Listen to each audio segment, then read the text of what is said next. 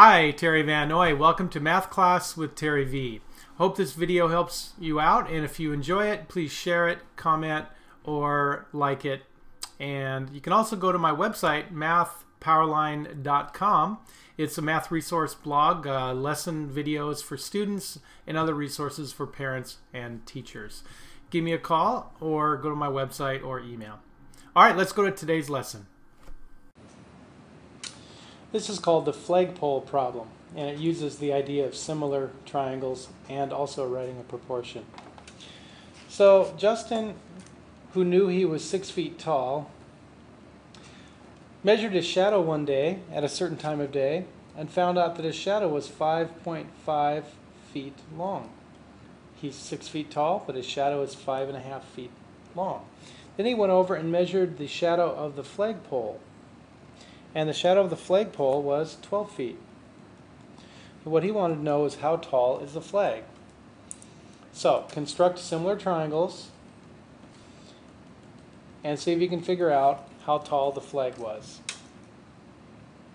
Now, the way to do this problem is to write a proportion. These are similar triangles, and equal or corresponding parts of similar triangles are equal. So the way I can write this is the flag itself compared to its shadow is the same ratio as Justin being 6 feet tall and his shadow. So now we need to cross multiply and solve this proportion. If you think you can do it from here, hit pause and try again. So when I work this out, I get 5.5x equals 72.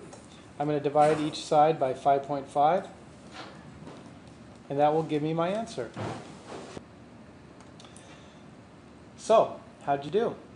When you divide this out, you get x equals 13.09, which is about 13.1 feet.